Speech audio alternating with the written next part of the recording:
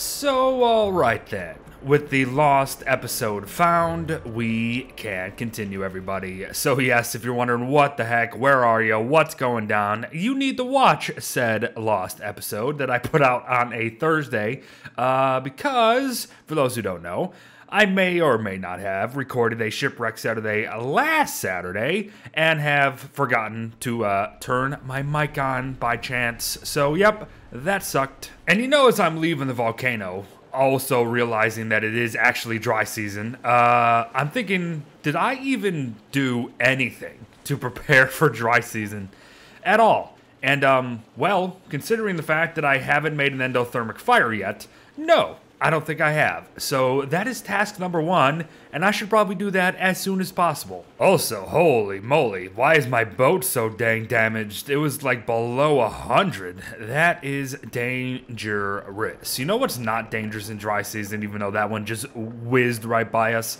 Waves. In dry season, as the season goes on, there are less and less waves. See. If you guys watched the lost episode, you know that I was putting these coral reefs here to act as barriers against the waves, and you can see it working right there. That's good stuff. But yeah, my goodness, what the heck did I do? I don't know. Maybe I was just running in the waves, not really paying attention. But I don't think I have much to do with niter, so it looks like I'm gonna have to take some trips. Thankfully, we got some magma biomes real close.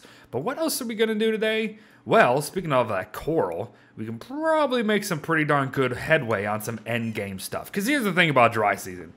It's annoying, yes, just like the summer heat is annoying, but there's no boss, and there's no wildfires in Shipwrecked.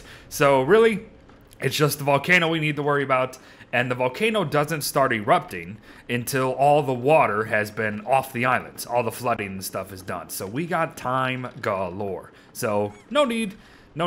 Oh, it's a crocodile wave, everybody. Now, in the lost episode that I'm probably going to be referring to way too much, I did bring them to the dolphins that are somewhere over here. I don't remember exactly where they are, actually, which kind of sucks. But I just want to show this live, I guess. I don't remember where the dolphins are. Hold up, wait a minute. Found them. Now just watch how crazy powerful dolphins are. It's kind of unbelievable. Even with this amount of crocodiles, especially when they're distracted by me. Look at that, they're just slaughtering them. Oh my goodness gracious, dude.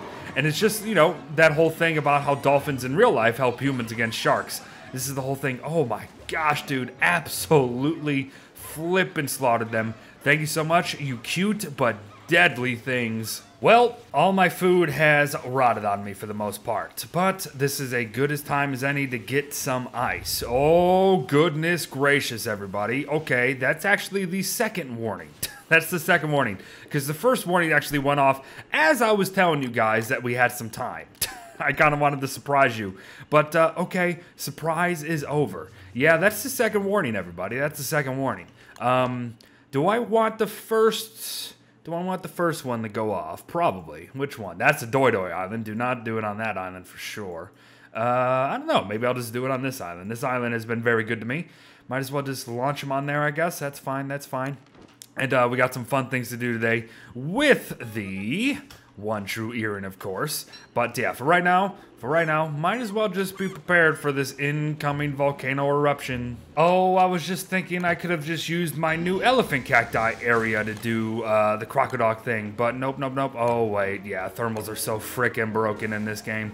So we had our third warning. It's coming. It's coming in like a minute or two, folks. A minute or two. So really... maybe I will fight some dragoons, because I was just in the volcano, of course, getting a crap ton of obsidian. Obsidian's the easy bit. The harder bit is getting the dragoon hearts. Dragoons are easy to fight, but my goodness, the drop rate on their hearts for whatever reason always feels so incredibly low. But we need them in order to make some cool tools. Pretty much the ancient crafting of Shipwrecked is the obsidian workbench and all that, but we'll be talking about that later. Because right now, we got flying meatballs to deal with. Oh boy, stay away from those coconades over there. Uh-oh. Okay, so these things, dragoon egg. Oh, just exploded your own one. So here's the thing about dragoon eggs, everybody. Oh, goodness me. They stick around for only a little bit, and you're able to mine them, actually, to prevent the dragoons from hatching, which, you know, I'll probably do for a little bit because I don't want to fight 18 dragoons at once. And this first eruption is not going to be that big at all, as you can see, because it's already over. So, I'll give you an idea of what I mean. If I make some of these, then you can mine these, and this just means that no dragoon's gonna come out, which is fine. It takes a lot, though. Oh, come on, dude. Come on! It might be hard to tell because, you know, the dang stupid smog and everything, but they'll do a little hop, and then they'll actually start to glow a little bit. That gives you an idea that they're about to be close to hatching. Now, these lava pools, if I had some ice, I'd be able to toss lava into them, or toss ice into the lava pools, and I'd be able to, get some obsidian that way. It's another way to get obsidian, although, you know, blowing up the obsidian boulders is probably the easiest way to do that anyway. Okay, for now, time to leave these guys and fight some dragoons. Oh, and I just had a terrible idea, everybody, and it's a really bad idea, especially if I don't freaking throw it. Oh, okay. Ooh, that's what happens when you do not do this super duper properly, by the way. Okay, so you want to light it, then equip it, and then throw it, okay? That's what you want to do. Don't do it the way I did it, or else you're going to blow yourself up. Okay, let's try this again. Light, equip, and then throw, okay? Good. Now, oh, you just walked away from it too. That was completely worthless. But hello, dragoons. How do dragoons work? They have this little, oh boy, they have this little dash attack, just whoop, just like that. But, oh boy, other than that, they're pretty easy. Okay, dragoon hard in the first drop. Remember I said these were hard to get? They're not, I'm sorry. What? Nightmares can get damaged from critters? All right, everybody. I just learned something new. But you get the idea. They have this little dash maneuver that you can very, very easily dodge, as you can see. So boom, boom. Okay, got that one fine. I think it's 1 heart per tool, which, you know, that's why they're so dang rare, of course. But these spiders, you know what? I need to kill these spiders. I want to continue working on our fish farms, because there is a boss that maybe we will look into fighting this season, just because, you know, give us something to do apart from just dodging meatballs and offering to the volcano and all that nonsense. And I might as well up my fire situation, should I not? So boom, bada bang, then I'm gonna have to pick you up, boom, boom, boom. So that is, whoopsie daisy, I forgot, I need 2 more of you, fine. And then do, I got endothermic fire pit. Sure, let's put it right there, I guess. Boom, bada bang, just surround myself in fire. Also, the obsidian fire pit. Now this thing is ridiculous. It is absolutely ridiculous. You know what? Yeah, I'll put it right there. You're not going to be able to tell now, of course. But come tomorrow night, let's just say it's not going to look like tomorrow night. Oh boy, I'm sorry, berry bushes. Yep, I easily could have been able to save these, and I just, well, didn't. Obviously, didn't cross my mind when I was playing last week. I was too occupied, and then by the time I was finished with the elephant cacti plot, which, by the way, I don't know why I'm looking all the way over here on the map. What the heck am I doing? It's right there. You know, I showed this in the fabled Lost episode, but this is what it looks like, folks. This is our little, oh gosh, this is our little elephant cacti area. Probably going to be updating it again soon. But, I need grass, of course. I need grass, of course, because I thought it was silk that was the limiting factor. No, not at all.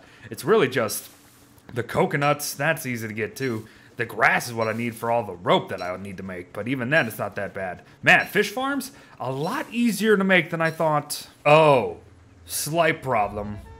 I used all my grass during last week's episode to burn all the elephant cacti. Okay, yeah, all my reserves are gone, and now probably all the grass in the world is pretty much withering. Yeah, that's gonna be an issue. Oh, but with my Ice Maker 3000 putting in some work, I might be able to pull this off here. So boom, bada bang, and then get some of these, even though it's still gonna be cutting it close for Pete's sake. So that's that. And then, of course, oh wait, I'd already made one? Whoopsie daisy, then I didn't need you. Where did I, wait a minute. Oh, the Ice Flingomatic blueprint from the first episode. That's right. And holy crap, why is the Ice Flingomatic seem way freaking bigger in Solo Don't Starve than it does in Don't Starve Together? Oh, this sucks, though. It's not going to be able to reach everything. Hold up. Wait a minute. Oh, never mind. That's the power of an Ice Flingomatic with withered stuff, folks. Oh, we saved this. So now we don't have to fertilize things. But the problem is now they got to regrow, which is going to take some time.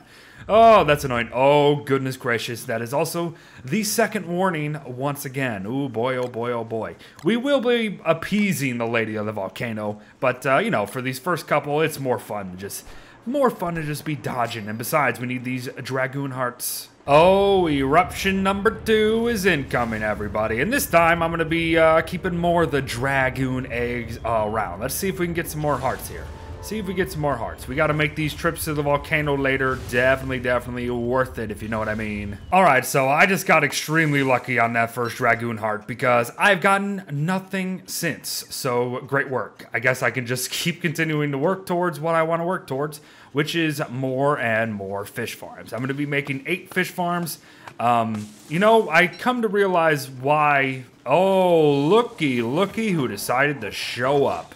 I hardly ever see you guys. So here's the deal about Palm Tree Guardians. They're very easy to deal with. Let me show you how, but you won't be getting any loot, which sucks. So get them all together, light one on fire, and they'll just constantly dance and set each other on fire over and over and over again. They can't put it out. They just cannot put it out as Palm Tree Guardians. So this is a very easy way to get rid of them. The problem is, you'll literally burn up everything. So, yeah, that's not really recommended. Unless, of course, they put themselves out. And you know what else they drop? Coconuts, which is just perfect. Oh my gosh, again already?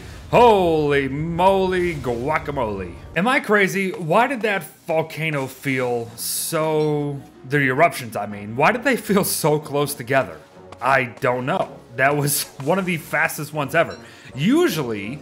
They get that fast when it gets closer to the end of dry season, but there's still 8 days left. What the heck was that, game? Alright, Volcano. Someone needs to slow your roll, and that's what I'm here for. But I'm doing something first. Something different first, not the one true earring. So how this works, or at least the gist of it, there's segments, and certain sacrifices allow for bigger segments. Doi feathers give 16 segments, and that equates to 2 full days of delay. So the volcano is not going to erupt for another 2 full days. Now, when we come back later, I got something even better for it. And that's 2 days to do what I wish to. And that is get some more bananas for some banana pops. But also, I got to get these fish farms going. The hardest bit of the fish farms is 100% going to be the row. 100% going to be the row. I've only found 2 so far in this entire playthrough. Which is ridiculous. Yeah, that's going to be... What the heck? Why am I not getting... I'm not even getting egg drops. I'm not even getting banana drops. What are you doing to me today, game? Also, what the heck am I doing in-game? You know what I mean? Like, I've been saying I wanted to do all this stuff, and I could easily do it, and I'm like, not. I'm just getting too distracted by the volcano, I think. One of the things that I should have been doing from the start of dry season is just that. Picking all those dang things. Also, these already. And I need all this grass to finish task number 1 for Pete's sake. I need to get fish farms going.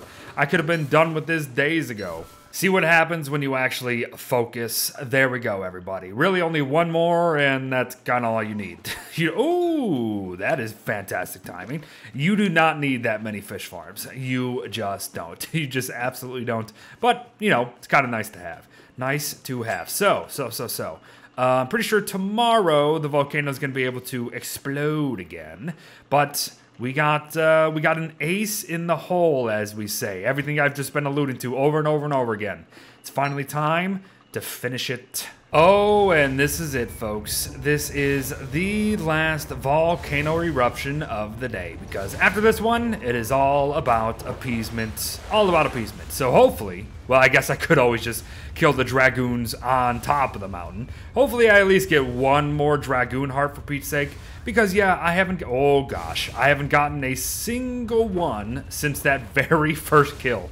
which is kind of insane. But proves a point that yes, Dragoon Hearts, hard to come by. Hey, so remember that obsidian coconade we found many parts ago? Yeah, let's put it to use and let's hopefully not do this wrong. Boom, boom, boom, boom, boom. Throw. Obsidian coconades have insane range. Insane range. Their explosion radius is unbelievable. And with those coconades that we found over the many parts, I've got myself a very healthy amount of obsidian, especially because last week I also used gunpowder to get obsidian. So that's great. But allow me to explain something that I probably didn't really explain very well last time because I was kind of moving very fast. Oh boy, and it's getting close. So the altar of sacrifice. There's a tier list of things that have certain levels of appeasement, of course, and usually going by like 4 points. 8 points is a full day. So 16 points is 2 days. That's why I was telling you earlier, Doy feathers are pretty darn good. It's 2 days of appeasement. And a lot of the other things like jellyfish and stuff are only 4 days. But there are actually things that give you negative, that you can make the Lady of the Volcano even angrier faster, and you can like instantly set one off, which is somewhat okay, I guess, but not a very good idea to do when you're up here. Now, unlike Mordor, it is very simple to walk up to the altar of sacrifice and toss in the one true earring. The one true earring, everybody. Oh boy. It's 32 segments. That is 4 days. 4 days of appeasement. So, there's 4 days left. It means I'm free. I'm free. It is over. My trip is done. Oh wait, not exactly. Because I need to get myself some more Dragoon Hearts. Because I swear to you, man, oh my gosh, they're so rare today. For whatever reason, I cannot get a Dragoon Heart. It is unbelievable. I only have one, and I've killed so many Dragoons. Oh my gosh, coffee's too good. Coffee's too good.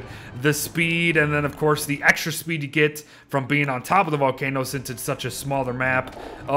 Oh, but please just give me your frickin' hearts for Pete's sake. So after all of that, everybody, after all of that, only 2.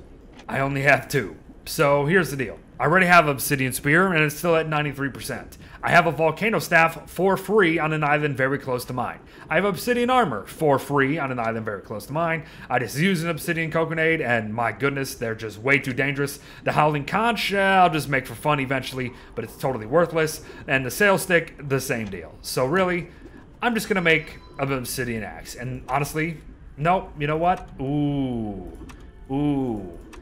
Considering how we might, just might, venture into Hamlet, bringing an obsidian machete into Hamlet, that sounds very fun. Oh, are you kidding me?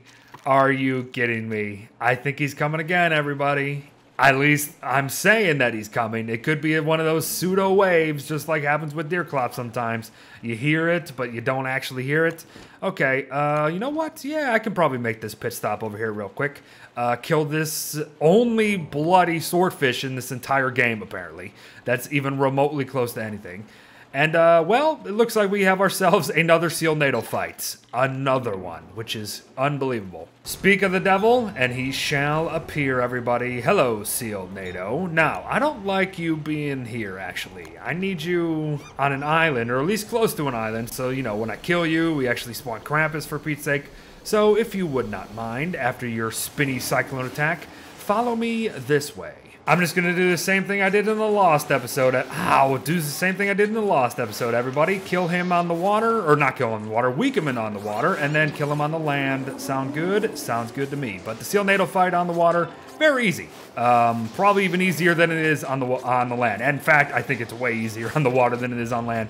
Because you see this cyclone attack. Yeah, on land, that sucks you in and deals insane amount of damage. Just an absolute insane amount of damage. On the water, all it is waves. And you can obviously dodge waves very easily, or just have them break up on you just like that. And then, of course, why am I dealing so much damage to him? The Cutlass Supreme does more damage to the Seal-Nato. It's a little hidden thing that it has going on for it. But, again, make sure don't kill him yet. Let's jump over here. Come on, buddy. This way, this way, this way. Thank you very much.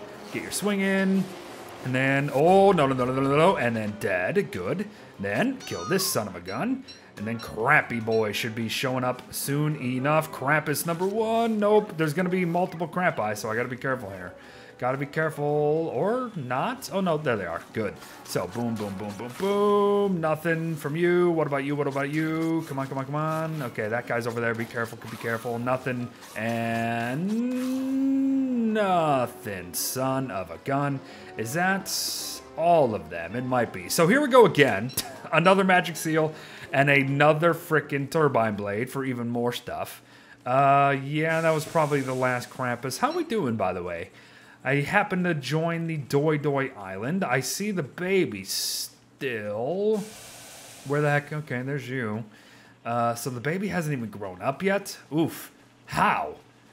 It's been many, many days. It's not even a teenager yet? Unless I'm missing one. There might be a lost Doi Doi somewhere on this island. I don't know. But, man, have you also noticed the cave desync going on? On the volcano, we're like 10 days behind. That's kind of crazy. But I think it's time we kind of chill out for these last 3 days. I think I'm going to spend the rest of the recording just going around trying to find Ro. I think that's the plan. Oh, there's something else we need to work towards as well. And it has to do with breaking the game all over again with lucky hats. Yes, indeed, everybody. 2 more lucky hats coming right at us. Good flipping stuff. It's been a little while, but with dry season ending and just all these seasons ahead of us where we really don't have to worry about too much, it's time to just get insane amount of stuff, man. Just insane amount of stuff. Good, good, good, good, good. Oh, by the way, it's about to be nighttime. But let me show you something.